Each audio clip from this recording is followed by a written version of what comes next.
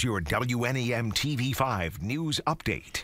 Good afternoon, everyone. I'm Colette Boyd. Here's a look at the top stories we're following today. We're learning more about two people killed at a party that turned violent over the weekend.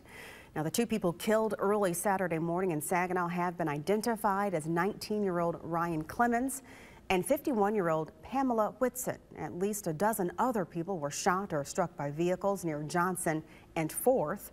Police say there were more than 300 people at the party when shots were fired. Still no word yet on any arrests.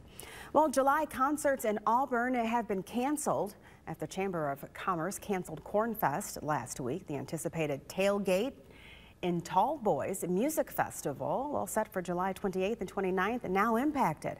According to the tickets being sold online, the festival will now be happening the same dates at the Midland County Fairgrounds. Auburn Mayor Lee Kilborn, the chamber opposed the summer concerts too, saying that due to insurance risk, the largeness of the event, and fears it could repeat to the mess left last year. We have reached out to the festival's company and the Midland County Fairgrounds for comment.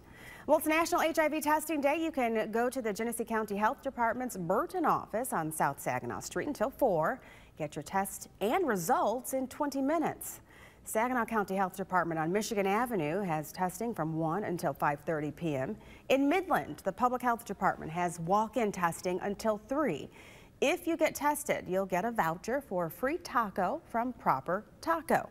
Tuscola County is offering testing all day. Health officials say the best way to keep everyone healthy is to know your status.